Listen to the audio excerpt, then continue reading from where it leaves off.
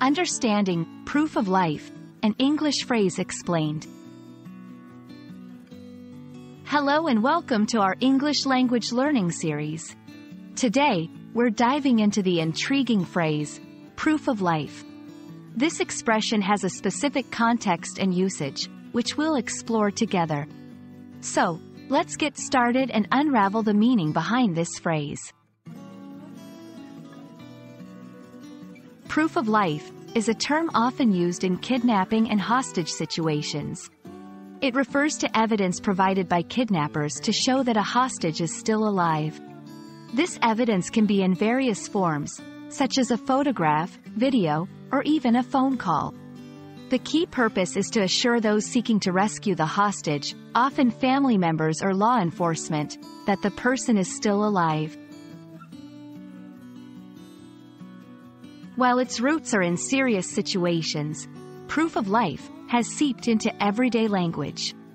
It's sometimes used humorously or metaphorically to indicate that someone or something is still active or functioning.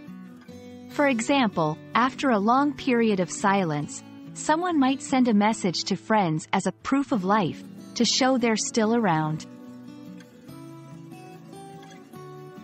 Let's see how proof of life can be used in different contexts.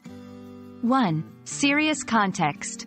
The kidnappers sent a proof of life to show that the hostage was still alive.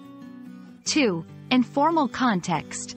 After not hearing from her for weeks, her Instagram post was like a proof of life. The phrase, proof of life, is also found in media and literature, often in thrillers or crime stories. It's used to add tension and realism to stories involving abduction or disappearance. We hope this video has shed light on the meaning and usage of proof of life.